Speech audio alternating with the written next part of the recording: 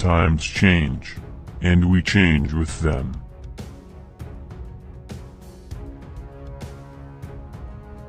The liberties of a people depend on their own constant attention to its preservation.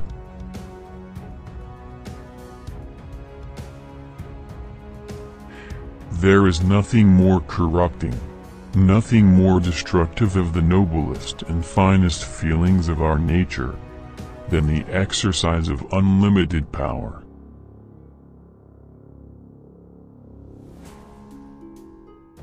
I believe that all the measures of the government are directed to the purpose of making the rich richer, and the poor poorer.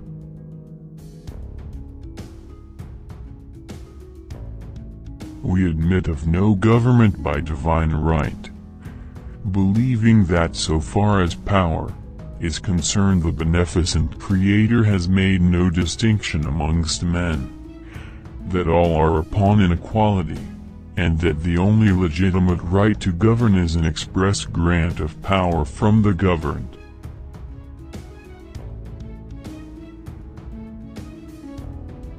The plea of necessity, that eternal argument of all conspirators,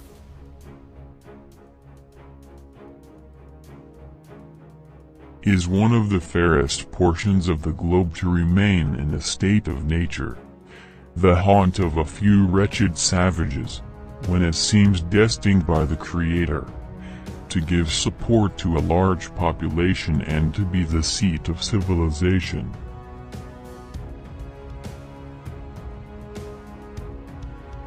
Chains of military despotism, once fastened upon a nation, ages might pass away before they could be shaken off.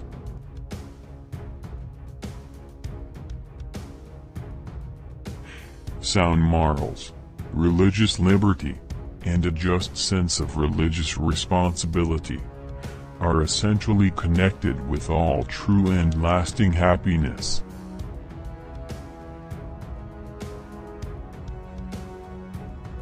All the lessons of history and experience must be lost upon us, if we are content to trust alone to the peculiar advantages we happen to possess.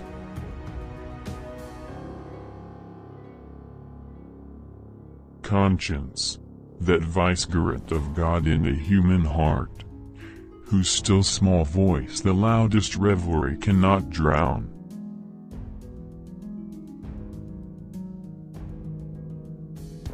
A decent and manly examination of the acts of government should not only be tolerated, but encouraged.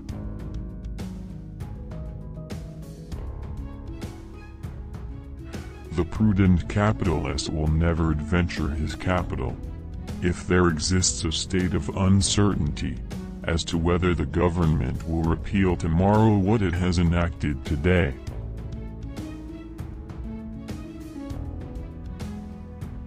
To Englishmen, life is a topic, not an activity.